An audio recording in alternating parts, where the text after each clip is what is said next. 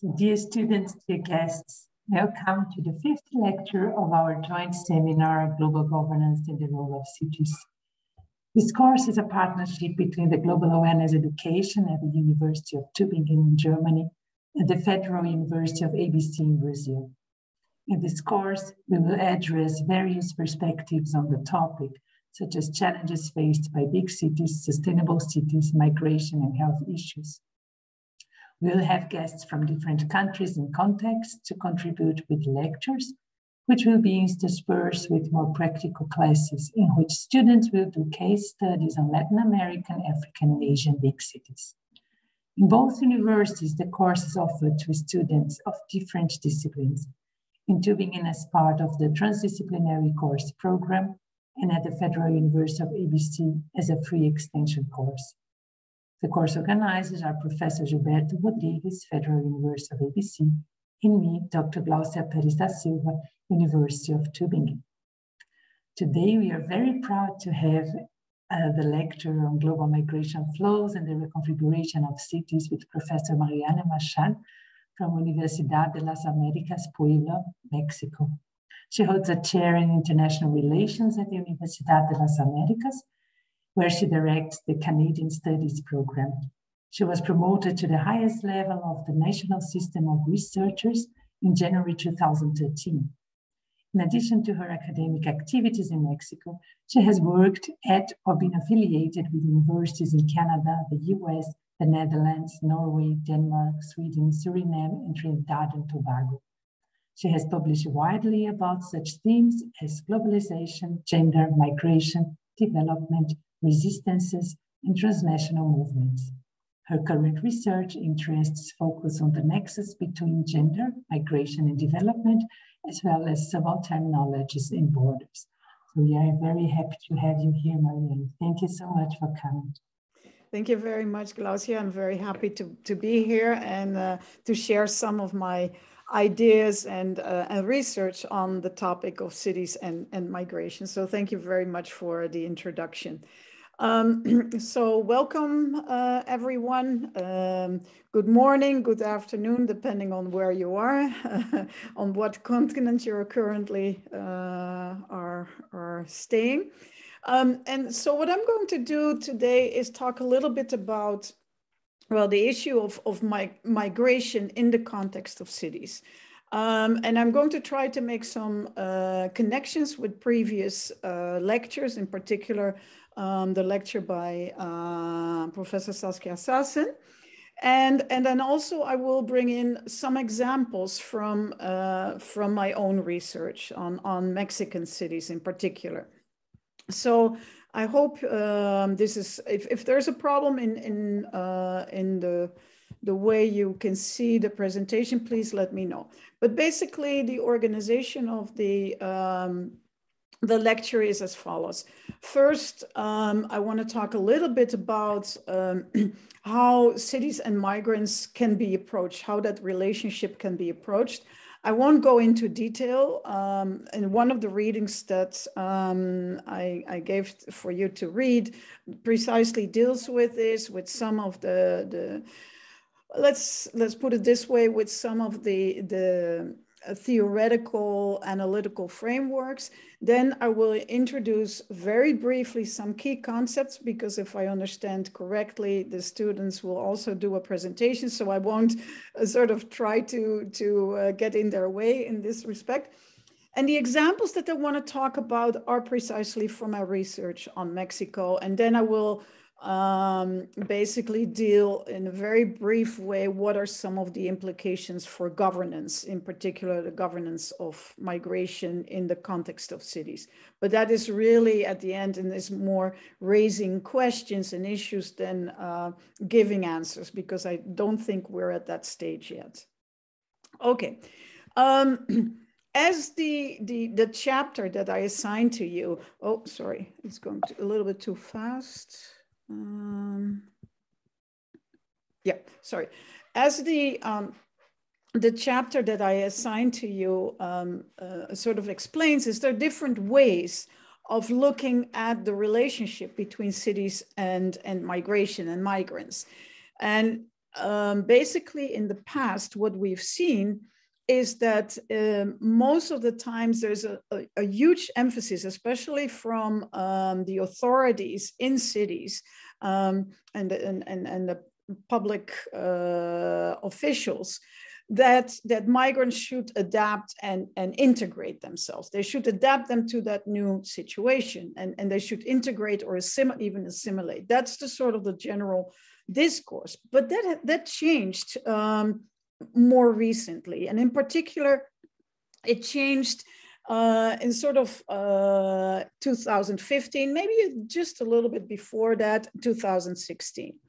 And it changed because, at least at the international or global level, if you like, there was suddenly a lot more emphasis on the relationship between cities and migrants. On the one hand, the International Organization for Migration, in its 2015 World Migration Report, really put the role of cities in the governance of migrants and migration on the map, on the political and public policy map. A year later, with UN Habitat 3, which took place actually in Latin America, in Quito, Ecuador, they introduced the new urban agenda. Now, the new urban agenda is a huge document. It's a sort of a declaration of what should be done in terms of urban problems and urban living, if you like. But in relation to migration, I think there are two very important elements that the new urban agenda raised. One is that there should be a focus on the contributions of migrants to cities. What can they contribute? What have they contributed to cities? And how those cities shape the lives and practices and experiences of migrants. So it's a sort of an understanding that there is a relationship that goes both ways between cities and migrants. And the other thing, which is very dominant in the document on the new urban agenda, is the right to the city. And so that implies also that migrants have a right to the city, that they should not be marginalized, that they should not be completely ignored. They also have a right to live in these spaces. So I think that is very important from a global governance perspective. And especially when you look at, the different actors that are involved in global governance, and in this particular context, to the global governance of migrants and migration. Okay, as we know, or as you should probably know by now, Saskia Sassen has been very important in framing debates on cities and globalization in particular, and to a secondary extent, global governance, because I would argue that her work is much more in terms of global political economy than really global governance. So she's much more interested in the process, in the political economic processes that have restructured, configured, reconfigured cities, and what is the role of cities in all of this. Well, she has an incredible amount of an incredible bibliography on the role of cities in the world economy, and just using one of her books is sort of that provides an overview. Cities in a World Economy. The first edition was in 1994. The fourth edition is in 2012. I don't think there is a newer edition, but at any rate, what she mentions is really that process of globalization, right, is has really engendered a territorial dispersal of economic activities, right? That is one of the main issues here.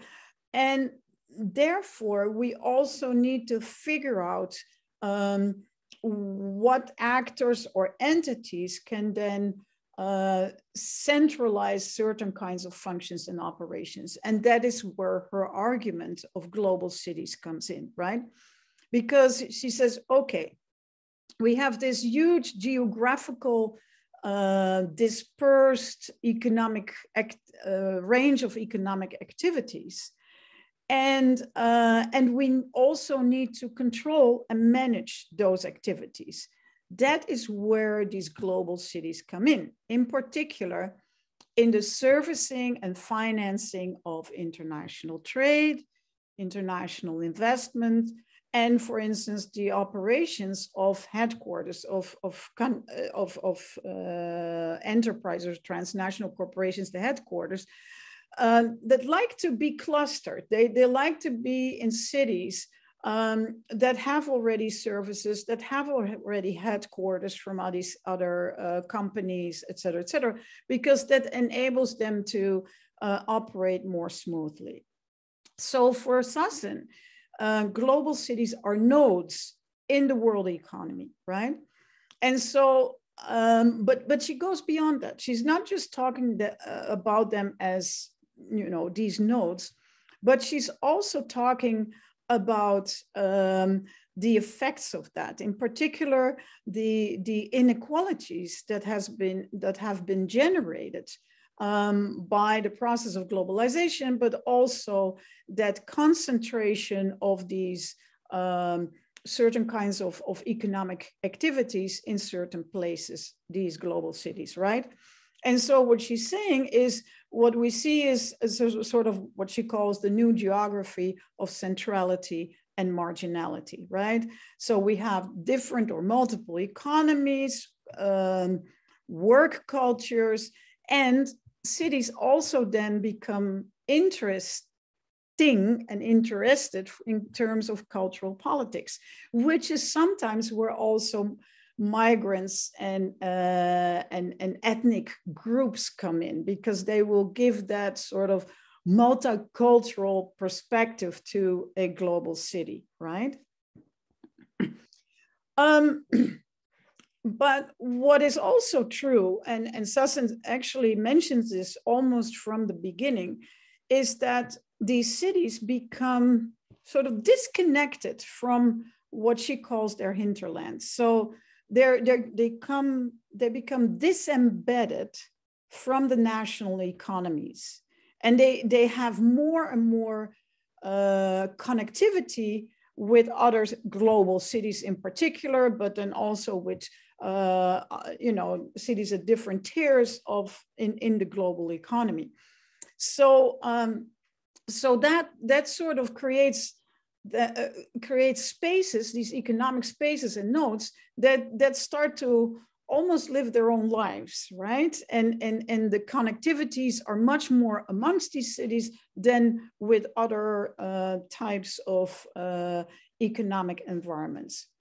Now, if we then turn, and what Sassen already in her earlier work mentioned, what is then very important is to also look at what are the effects for basically the labor market, but also for people, right?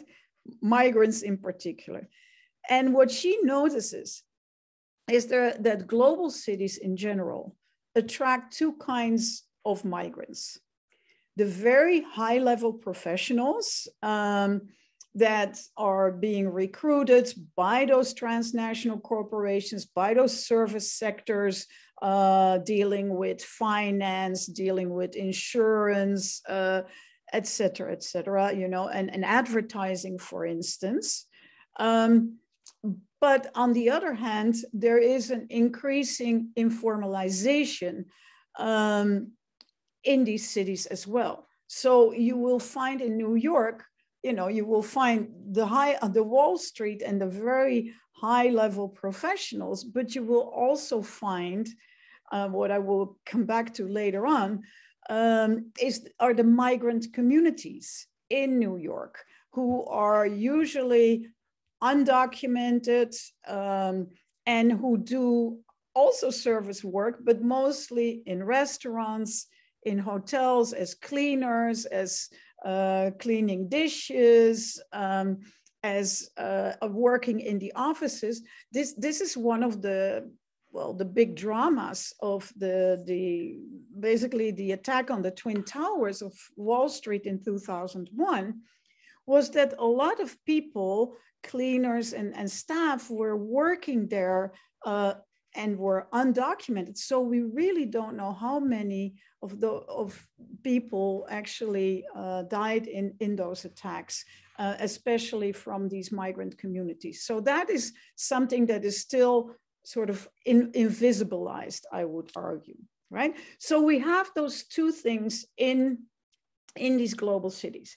Now, as the chapter that I assigned also indicates, is obviously there are not that many global cities, right? Susan herself focused on London, New York, and Tokyo.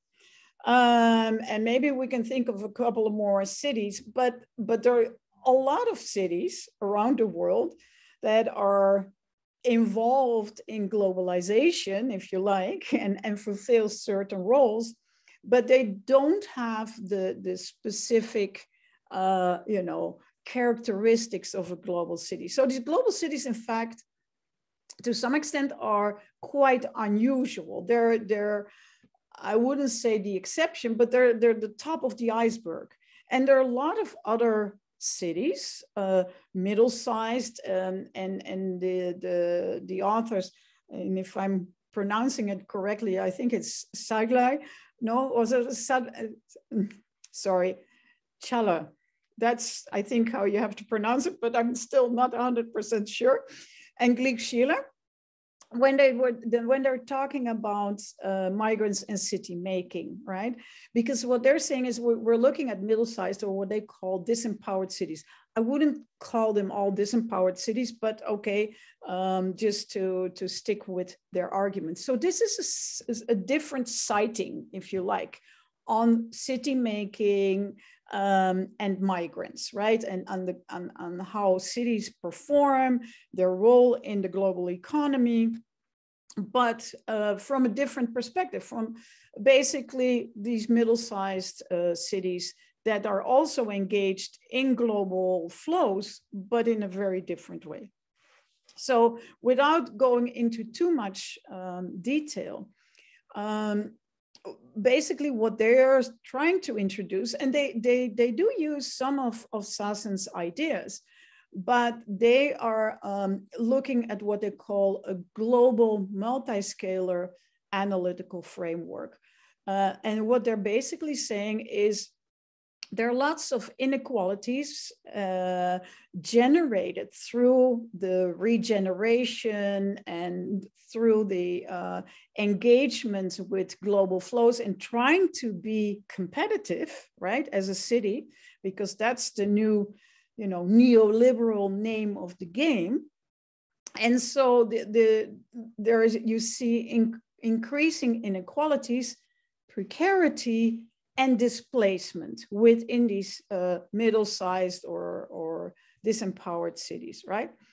But the interesting thing is what they're also arguing, and I would like, that we can have a conversation about that, or a discussion if you like, is they're really questioning what they call, the sort of methodological nationalism, the differentiation between migrant and non-migrant populations.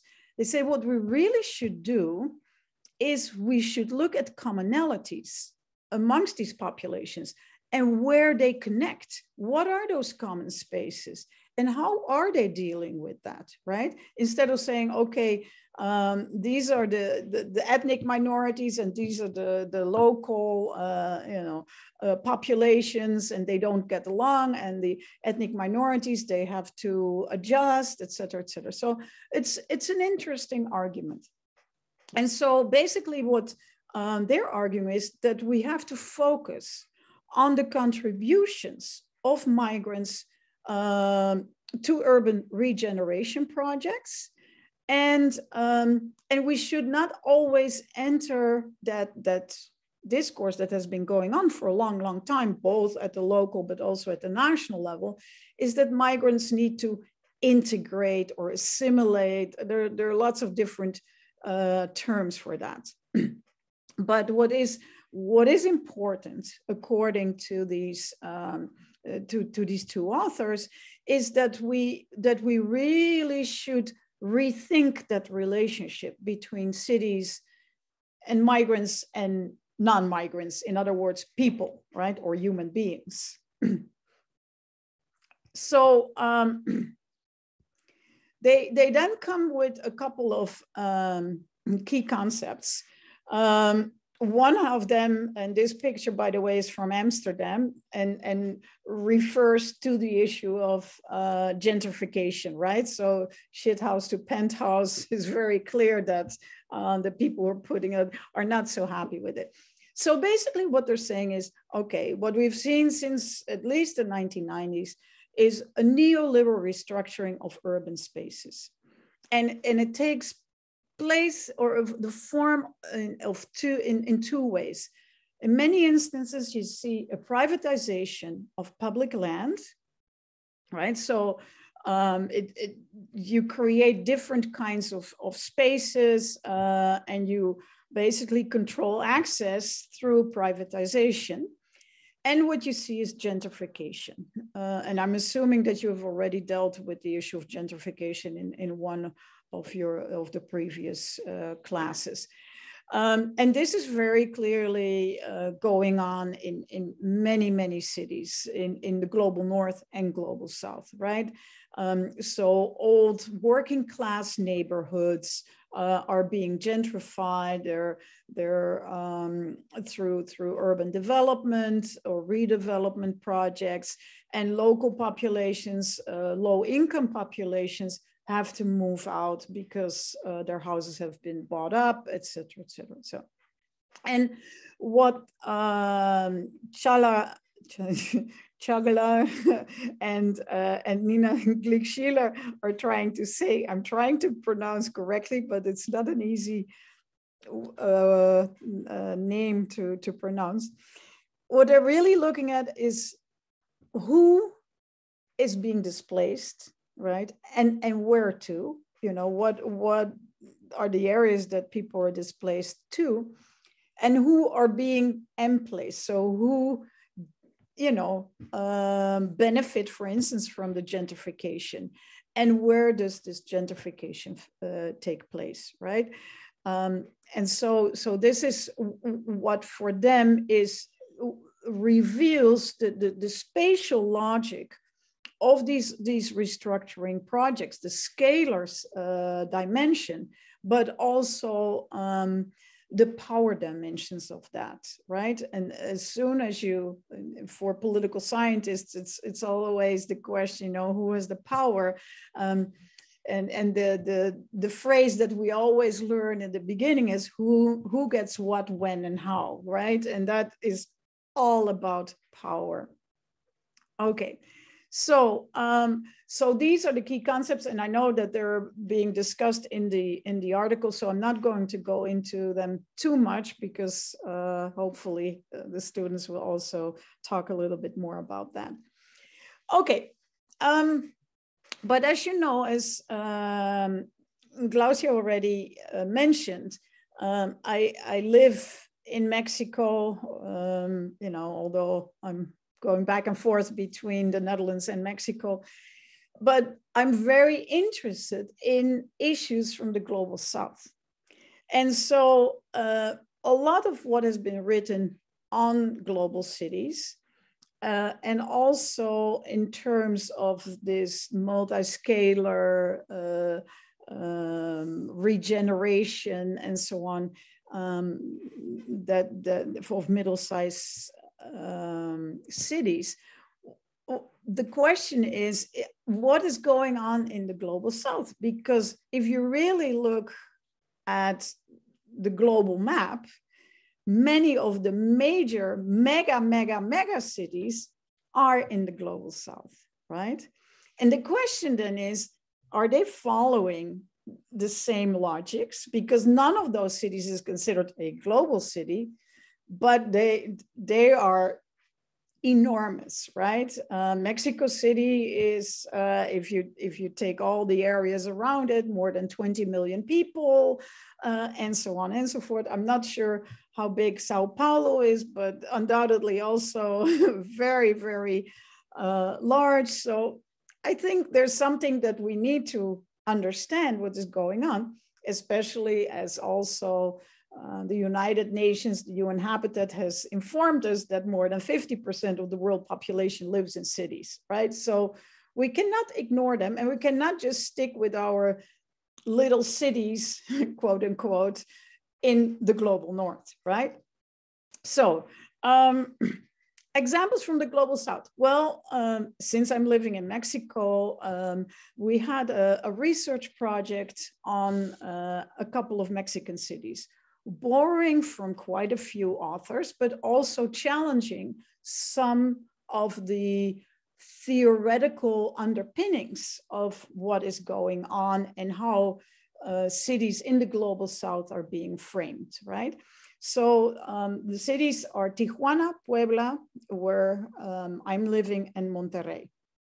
Okay, and just before I start with going into those cities and talk a little bit about the examples, I think there are two things that are very important to understand what is, or to at least as a sort of a toolbox for understanding some of the changes and differences in terms of cities in the global south. And the first theoretical approach that I think is very important and is being, among others, produced or suggested by Anyanya Roy, is the notion of worlding cities. So she's not talking about global cities. No, she's talking about worlding cities.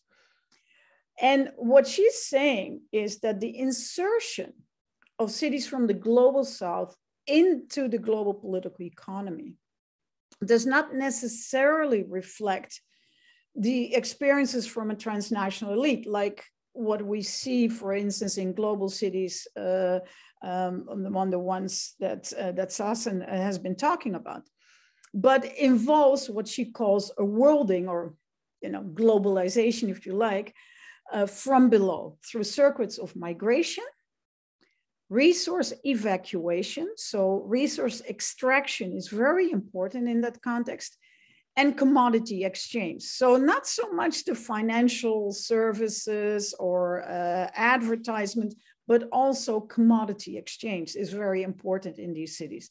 And obviously within the literature of new extractivism, that makes perfect sense.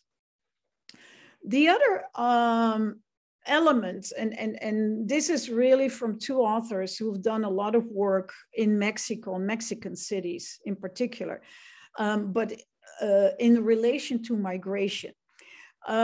Federico Besserer and Daniela Oliver, what they're doing, and unfortunately I couldn't find anything by them in English, so I couldn't assign it.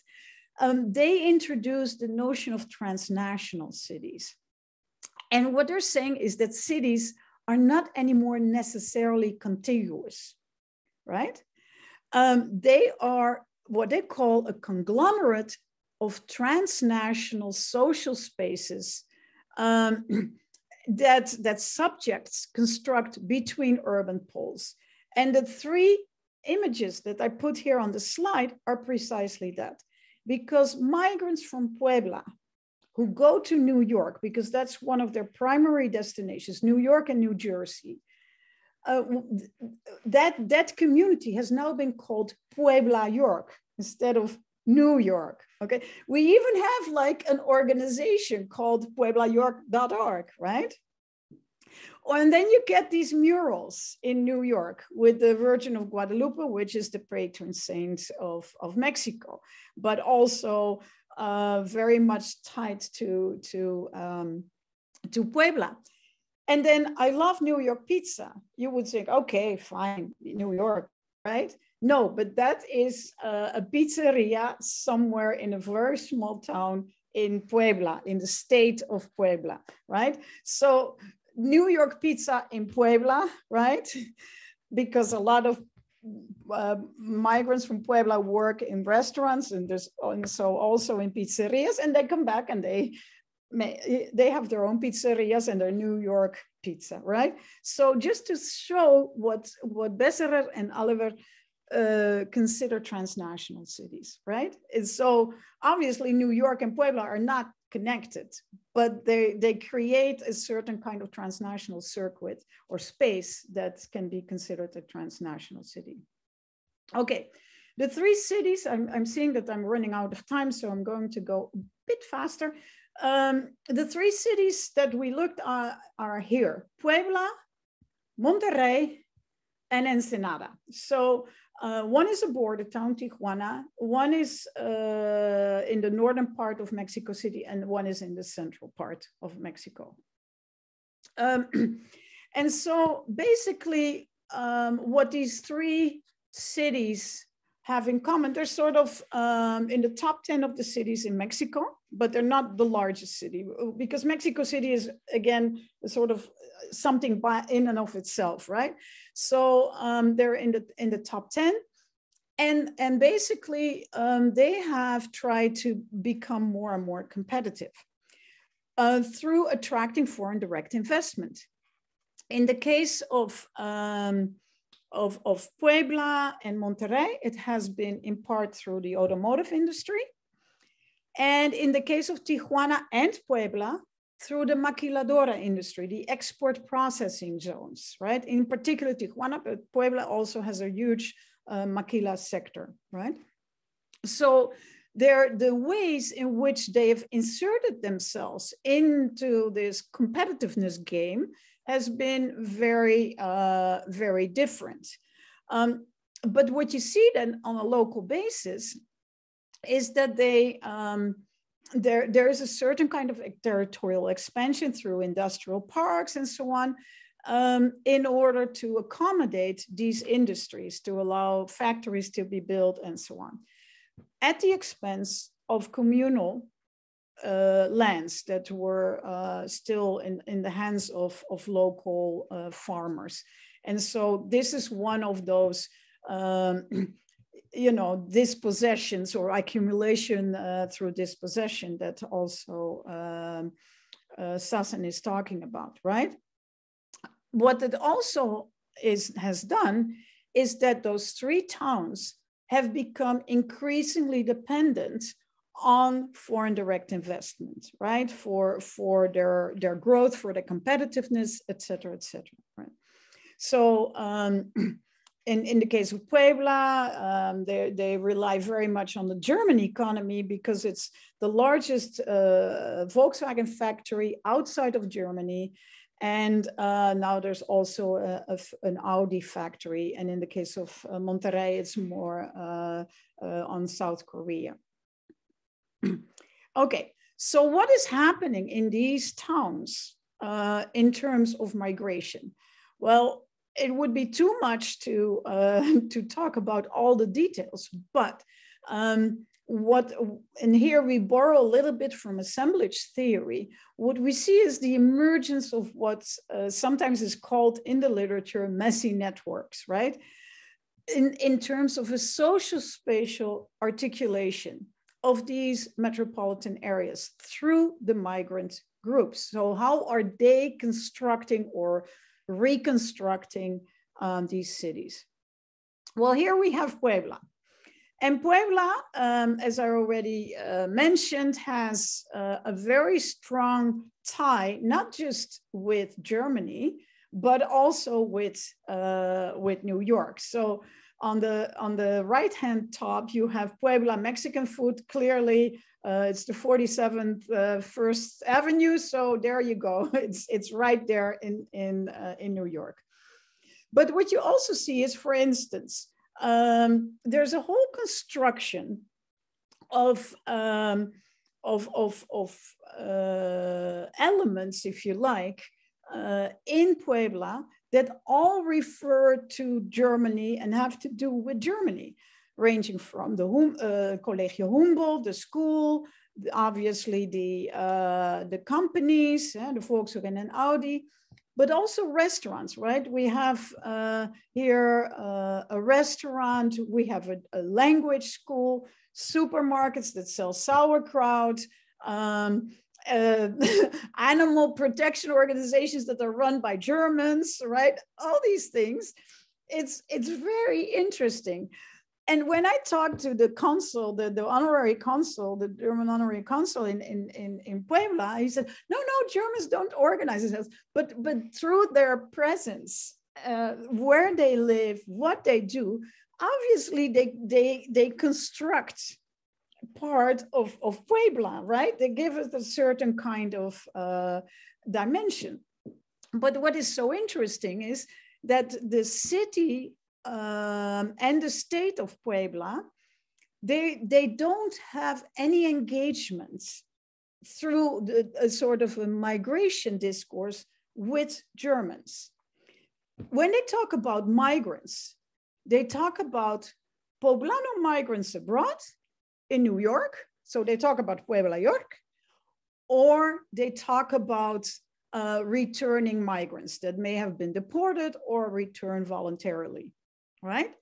So, and that is what you see here at the bottom. Acuerdo para la implementación del protocolo, atención a dreamers. So this is for attention to the dreamers, from the United States, the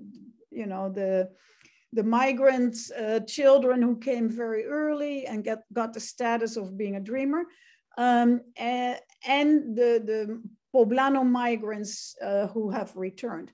No mention, no connection whatsoever with the Germans, because in the local language, because I even asked people, Germans are seen as expats, not as migrants. Right? So they make a differentiation, a discursive differentiation between expats and migrants. And so migrants, there is immediately a class connotation, right? You're poor, you're working class, et cetera, et cetera. If you're an expat, you're linked to the sort of highly skilled, highly specialized types of work. So I find that very, very interesting. Okay, that is Puebla. Let me see how I'm doing with time. Okay. Tijuana is the border city. And what happened in 2016 was that suddenly very large groups of people from Haiti were coming. But they weren't coming directly from Haiti. They were coming from Brazil and from Chile. They were in Brazil, maybe Glaucia knows more about this than I do. They were in Brazil as construction workers for the World Soccer or Football Championships and helped to construct the stadiums, and then later the Olympic Games. But then there was no work anymore, and then they had to leave Brazil. So some of them went first to Chile. The economy was a little bit better, and others almost immediately went on and decided that they wanted to go to the United States. But they went basically overland from Brazil through Central America, the southern town of the border town between Guatemala and Mexico, Tapachula, and local migration officials didn't really know what to do. So they would get a little piece of paper that said, in 20 days, you have to leave the country. And so then they would take a bus from the southern part of Mexico to the northern town of Tijuana, and they would try to cross the border and ask for a temporary protected status in the United States, which the United States had been giving to people from Haiti in case they had been suffering from an earthquake, right? But that was already in 2010, 2011. So they were coming in 2016, which is, and they had been living in Brazil. So kind of interesting, but okay. What happened that the American officials, they came to the conclusion that there were suddenly a lot of people asking for temporary protected status. So what they were doing is they were reducing the amount of people who could cross the border and have an interview with them. And so they got all stuck in Tijuana. I mean, I was there, I took some of those pictures. I was there, it was really incredible. People were, they were just stuck, literally stuck there. They couldn't go anywhere. The migrant shelters were overflown. And so they could, you know, and so basically what people tried to do was to accommodate themselves and accommodate the Haitians in Tijuana and trying to get them across the border, and also try to get them to some of the other northern border towns. But what then also occurred as a result was the creation of what they called Little Haiti. So a little small, you know, neighborhood, a few houses where people from Haiti were congregating. Obviously, Tijuana being at the border, there were all these transnational organizations, civil society organizations were trying to help. So that was another kind of, you know, issue that has emerged in that particular context. So it was very interconnected, cross-border or transnational, but at the same time, initially there was no problem and people were accommodating, but then xenophobia also started and people started to reject the Haitians, and people started to say, well, you have to attend first returning Mexican migrants instead of the Haitians. So a lot of pressure on the local authorities, who also said, you know, in Mexico City, we're so far away, they don't even know what we're doing, and they couldn't care less. So it has been a very tense situation. The last case is that of Monterrey. And Monterrey is a sort of the manufacturing center, is very strong, as sort of a powerhouse within Mexico in terms of its economy. But at the same time, it is quite, when we did our research, we were just astounded because the local government office that was dealing with migration issues wasn't dealing with people from Monterrey abroad or from Nuevo León, which is the state. No, they were saying, no, we're dealing with migrants, but indigenous migrants from Mexico. So basically they constructed indigenous people who are Mexican, obviously, but they constructed them as migrants, as aliens, if you like, as not belonging, right? What did happen though was that many of those indigenous people did, you know, they were attracted to the economic opportunities, if you like. And so they started to create their own neighborhoods, basically downtown, which is also one of those areas that is not very well developed, et cetera, et cetera. And so what they're trying to do is, by being there, they really started to mobilize politically. And so they started to demand and voice demands and for better education, et cetera, et cetera. So what was interesting, by not recognizing them, and also that people were congregating in a sort of similar space, they could voice their own demands, and they created their own political voice against the local authorities, which is quite unusual in that Mexican context. So, and the migrant shelters have been important in this respect.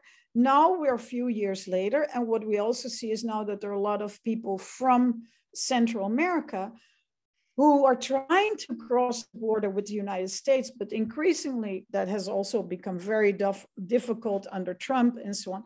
So what you're seeing is now that Monterrey has become a destination for Central American migrants.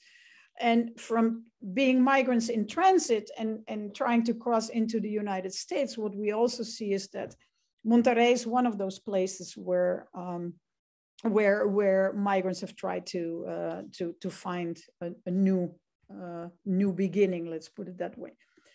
Okay, just to finish up. Sorry that I'm a little over time. Basically, what we're trying to do with this work is to show that that there is a certain quote unquote messiness, right, in terms of urban migrant assemblages.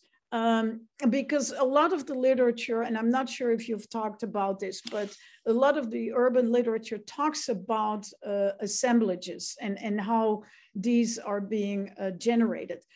But if you look at urban migrant assemblages, they're not very stable. They're constructed, reconstructed. There's a lot of fluidity there.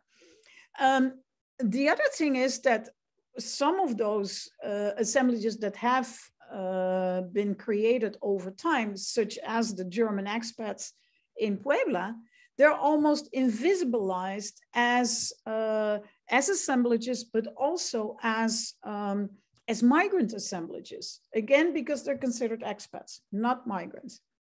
So and this is just one of those issues that I'm trying to think about, is, okay, especially in a context in the global South, in Latin America, and when you're going to deal with these issues, undoubtedly you will also deal with some of these concerns. There's a lot of insecurity, obviously, especially in not only in urban areas, but in urban areas it becomes more visible. And so how do migrant assemblages overlap or intersect with those insecurities, or discursively, because often then, you know, the people who generate these insecurities are the outsiders, are the foreigners, et cetera, et cetera. How does it overlap with trying to become more competitive, you know, in the context of globalization? And what are the implications? So if we look at migrant assemblages, what are the connections and connectivities with these other assemblages? And then finally, in terms of governance, I think it is important to recognize the role of cities in migration governance, right? And to take as a starting point that migrants are important in terms of redevelopment, competitiveness, but also how cities shape these experiences of migrants. And we need to go beyond that. We really need to understand what those connections are. And if we look at, well, now I'm obviously, again, I've been looking at Mexico in particular through this research project. But with the change of government that we've had a few years back in 2018 with Andrés Manuel López Obrador, what we're seeing is that a lot of what had already been done has been completely eliminated, right? On the agenda of the federal government, migrants do not really figure very clearly, which means it's sort of coming down to the local level, and suddenly there's not so much attention to migrants and migration. And what we see as a result also is that with Trump and in the United States, with these migrant caravans that we've had coming through, there's been an increasing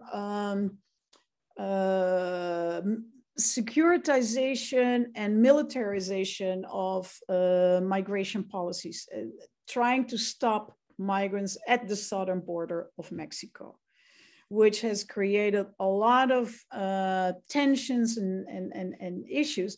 And now one of those southern towns that I already mentioned before, Tapachula, has been called a carceral city because migrants who've crossed the border and are supposed to apply for a humanitarian visa in order to be able to cross Mexico, they're not allowed out of the city. The National Guard and the military have just put a cordon around them, around the city, so they cannot leave the city. So we now have what is called a carceral city at Mexico's southern border. So what, for me, what we're seeing is in just a few years' time, you see a complete falling apart of a certain kind of institutionalization and institutional practices around some issues, in this particular case, migratory policies. And which also then, makes me wonder what will happen when the next, elections are and the next president comes in. But that is a few years from now. Okay, well, thank you very much. I hope it was a little bit informative, and I'm looking forward to your questions or doubts or whatever you have.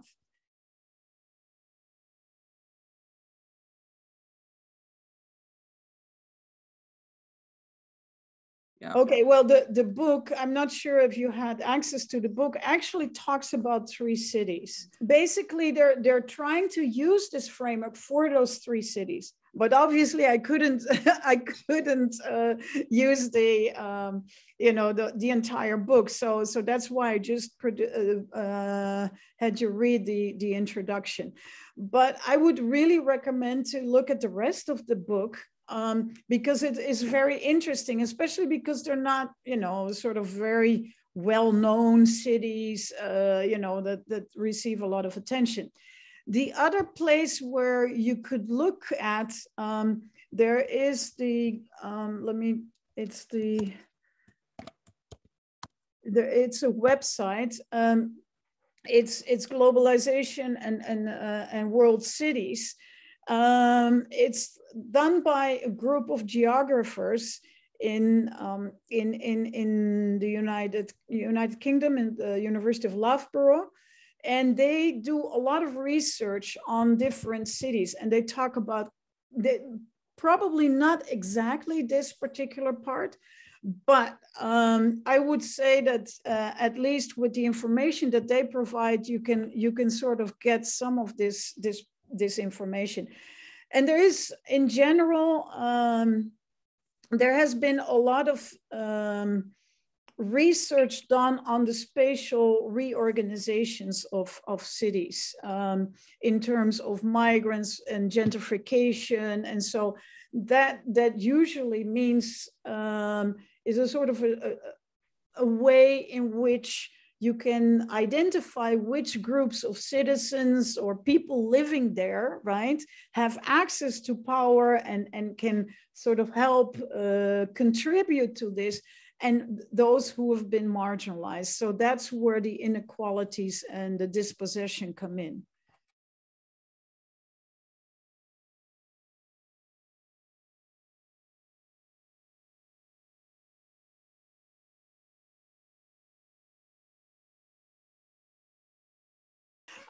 That's always such a hard question. Look, I'm originally Dutch. Right now, I'm actually in Amsterdam, and it's always the same story here in the Netherlands. Like, right, we're already so overpopulated. We don't have any houses for local people or even rooms. So what are we going to do? We cannot have more people. It's always the same story. And but then what is so curious is, the refugees from Syria were seen as the outsiders and had to be, they had to be attended regionally. So in Turkey, in Jordan, in Lebanon, et cetera, right? Now it's from the Ukraine, so the regional response should be also here in Europe, but I already start hearing people saying, well, you know, yes, they can come a little while, but not forever, because well, the first reaction was, well, they're very much like us, right? Which already makes me sort of very very suspicious, let's put it that way. It's like, okay, what does that mean? Are they all, you know, Christian? Are they all, you know, et cetera, et cetera. But then immediately after that, well, but at the same time, they cannot come here, all of them, because we're so overpopulated, right? So it's immediately, it's the same kind of discourse. It has changed a little bit because they're from the Ukraine. But then they say, well, you know, they have to be received regionally. Yes, but we are in that region. So then we do have to receive them according to EU and Dutch policies, right? I think for now, it's still okay. And people see the problem more as in terms of people who've asked previously for asylum and have not gotten it, or still in the process. So they're sort of clogging up the system. You know, this is the way that people, they talk about people. And then they're saying, well, maybe once the backlog is done, then we can deal with people from the Ukraine. But it is very, very, very complicated. It's the xenophobic kind of reactions are incredible. Now, I have a colleague in Nijmegen, which is right near the German border, and one of the things that he did precisely with the refugees from Syria was to create what he called a refugee university. So he had refugees teaching local people about, you know, what is going on, but also other issues. And that worked quite well. So that was quite an interesting kind of, you know, initiative. But then, and in the end, the university said, well, you probably shouldn't be doing that anymore. So it was like, okay. So even there is a lot of, you know, tension about, because he was using the installations of the university and, you know, couldn't do that. So I have a lot of problems with that particular discourse. And I find it very difficult. I mean, you know, you talk with people and you try to show them, you know, this is something, people are people, you know, they're human beings, you know, we shouldn't be thinking in all these different categories, but it's very difficult to convince people. It's a little bit the dialogue of the deaf, unfortunately. I'm not sure if I'm answering your question, but yeah.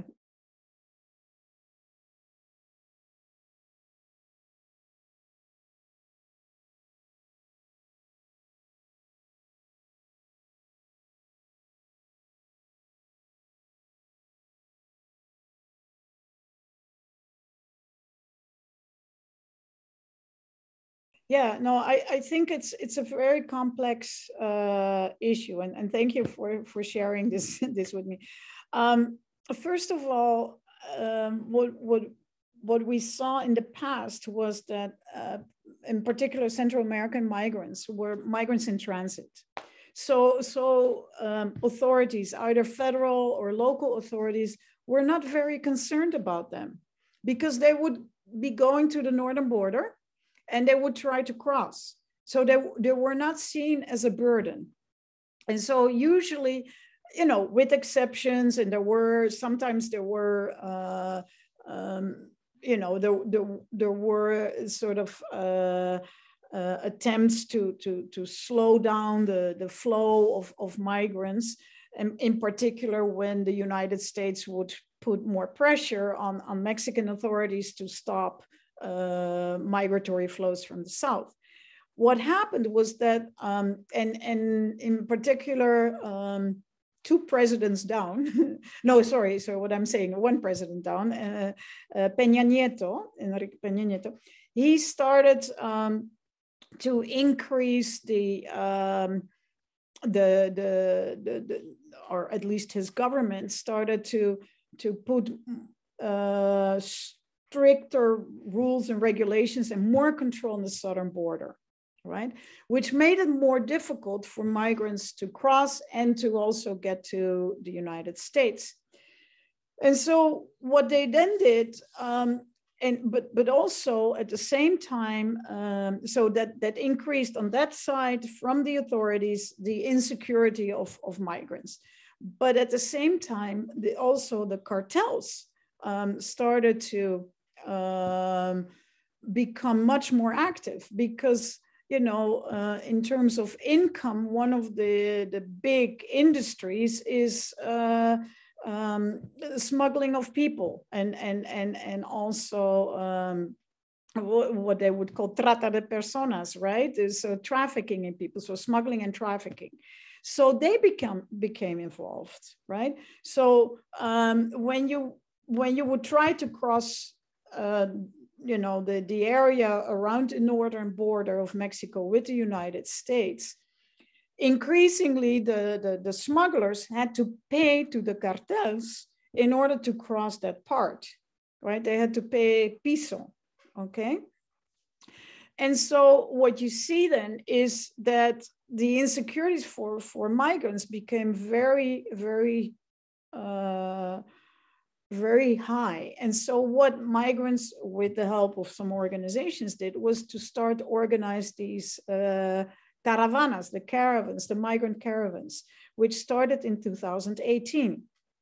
And with that, they said, well, there is a security in numbers. So they started with a couple of thousand people walking through, and then what some local towns would do, or even state governments, they would actually give them rides on trucks and buses and I don't know what to the next town, because like, okay, well then at least they're gone. I mean, this was a sort of displacing the problem a little bit, but you know, so that happened in 2018 and 2019.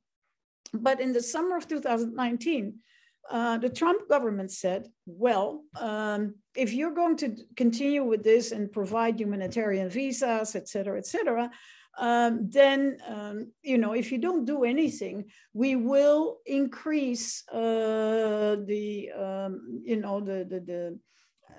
taxes, the import taxes for your products to the United States. And every time, you know, every month that you don't do anything, it's 10% or 5%, I forgot, more.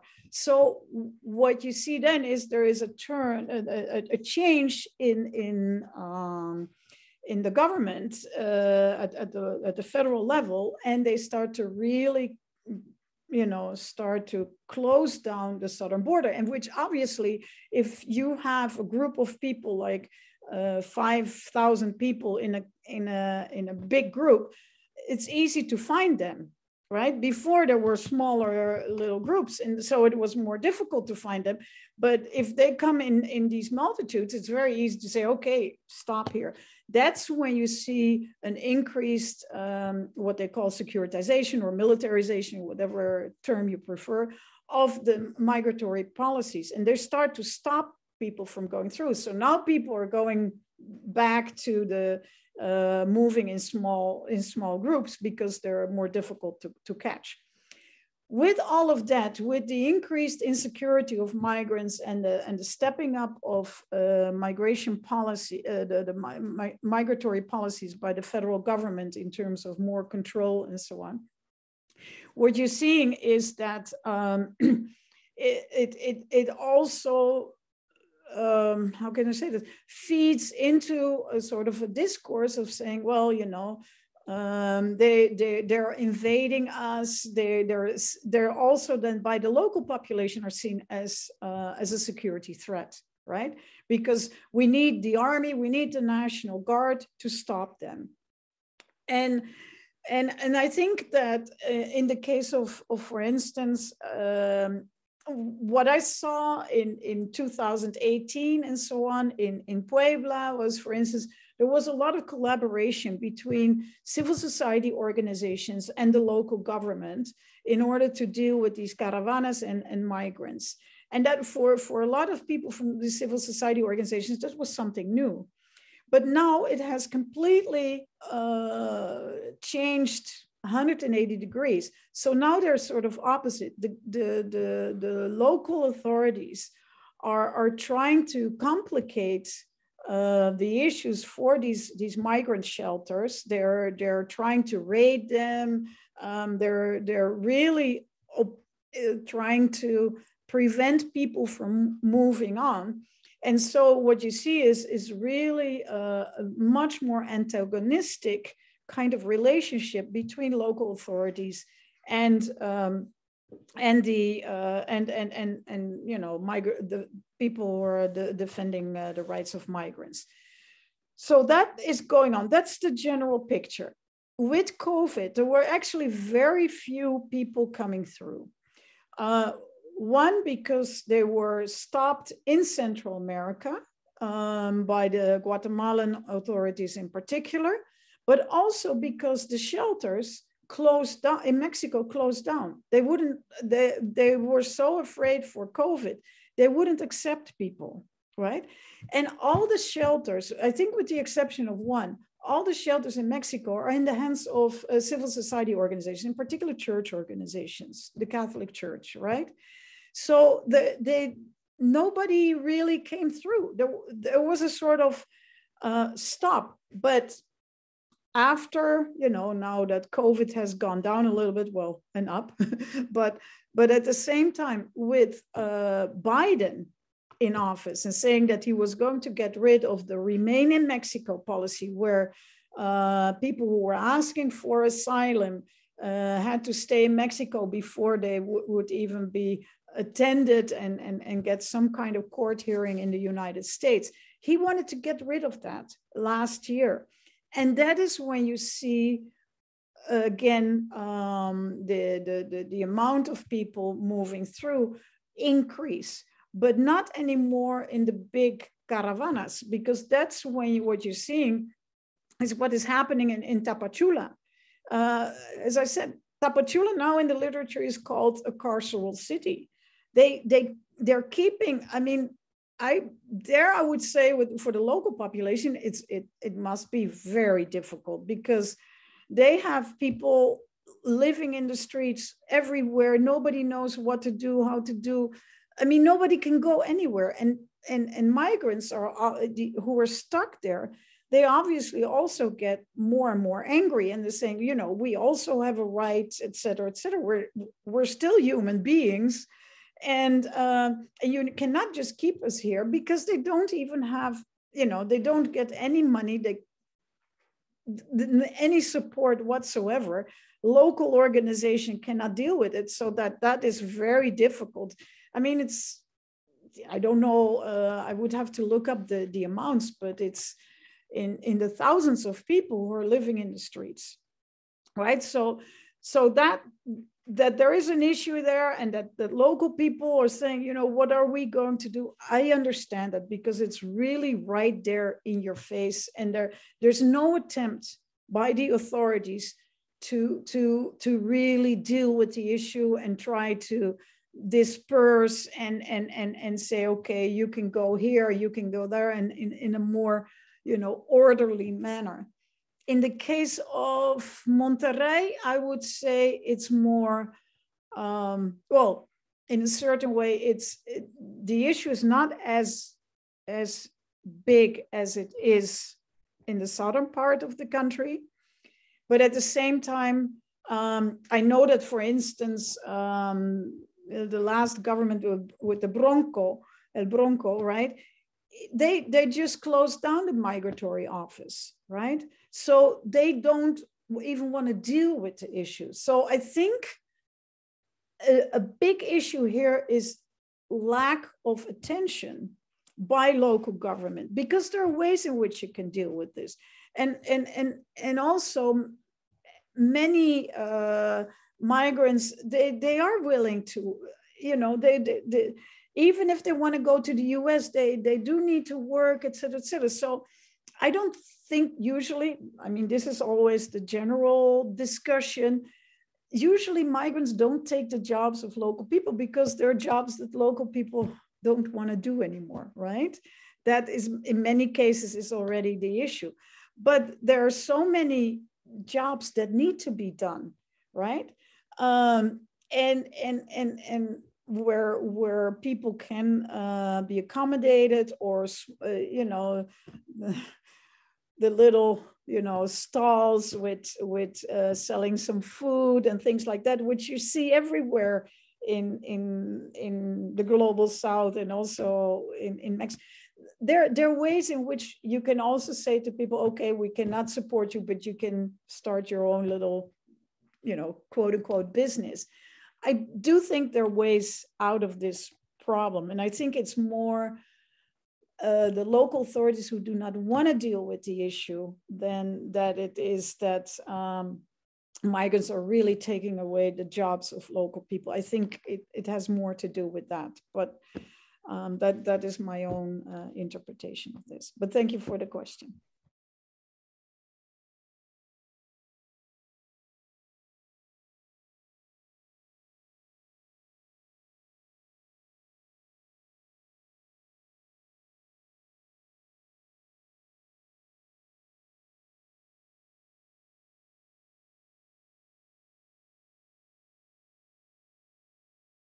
Yeah, a very, very interesting question. If you would have asked me this question, well, 3-4 years ago, I would have said, no, they're on track of engaging more in, you know, in sort of dealing with global governance issues. Because there were initiatives in these different cities. For instance, in Puebla, there were a lot of issues where they always had they're part of the framework and network for smart cities, and they were doing all sorts of things. What I'm seeing is that there has been a very significant turn with what is called in Mexico the fourth transition, the 4T, with Andrés Manuel López Obrador. In the sense that I see an increased centralization, that more and more is power, literally, is being shifted toward the central or federal government.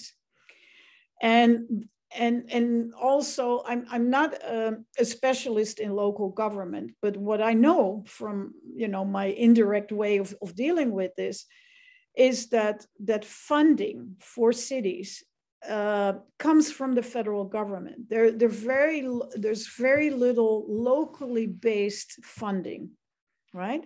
So for the central government, it's very easy to take away power from these cities, right?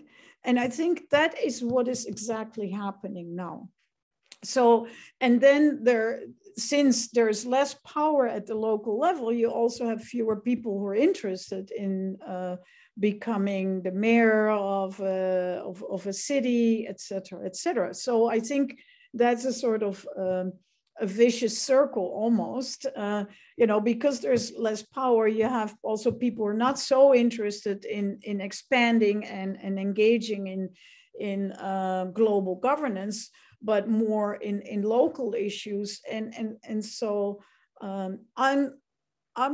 unless that structure, that funding structure, and there is a real decentralization in terms of the federal system, I think it will be very difficult for these towns, which were doing some interesting stuff, but really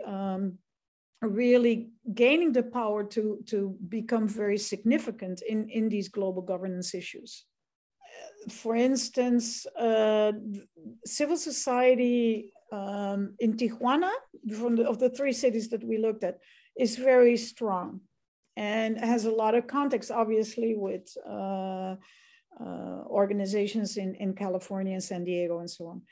In the case of Puebla, and to some extent also in Monterrey, they're not so strong. I mean, they're underfunded, but also under-equipped in terms of people working there. And although you would expect the opposite, with the current government, in particular at the federal and state level, there has been very little incentive. Actually, there have passed some legislation that makes it more difficult for civil society organizations to get funding. So, I mean, that really makes it even more difficult. And some organizations that had some funding, but also international funding, in particular, obviously from the United States, were immediately branded as traitors. And well, I don't need to add the rest, I'm assuming. So it has been very, very complicated right now. Some people say we just have to wait till 2024, and then, you know, with a new government, things may change. So that is what some people are saying. Yeah, so 2 more years. And thank you very much for the invitation, and good luck with the rest of the course. And if there are any questions that people want to ask me, just forward them to my email, and I'll be happy to attend them. So no problem whatsoever. And it was wonderful to get some feedback.